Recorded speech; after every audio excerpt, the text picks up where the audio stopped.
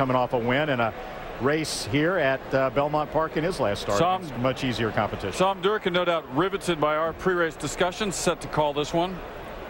Waiting for Survivalist and Tani Maru. Yes, absolutely riveting conversation, gentlemen. They're loading. They're in the gate. And they're off.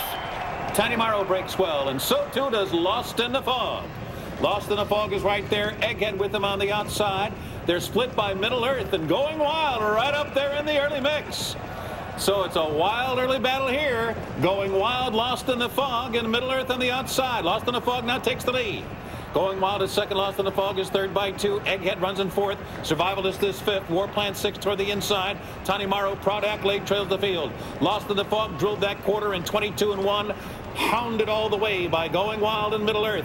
2.5 lengths back. Egghead has now asked for a bit more. He's still about 4.5 lengths behind as they round the far turn. Lost in the Fog under intense pressure here with 3 furlongs to go. Going Wild is already under the whip. Middle Earth and Egghead begins the roll. Lost in the Fog got a brilliant half there in 44-2, but Lost in the Fog is coming under a strong challenge from Middle Earth. Egghead swings into action on the outside.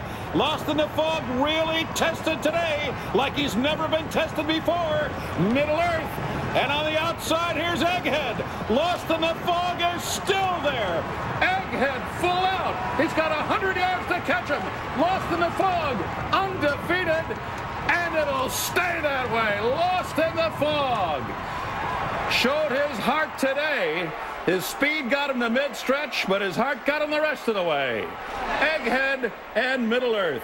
Final time was 1:21-2. Goodness. It's set up to the turn like Egghead actually might roll by, but this horse is impeccable.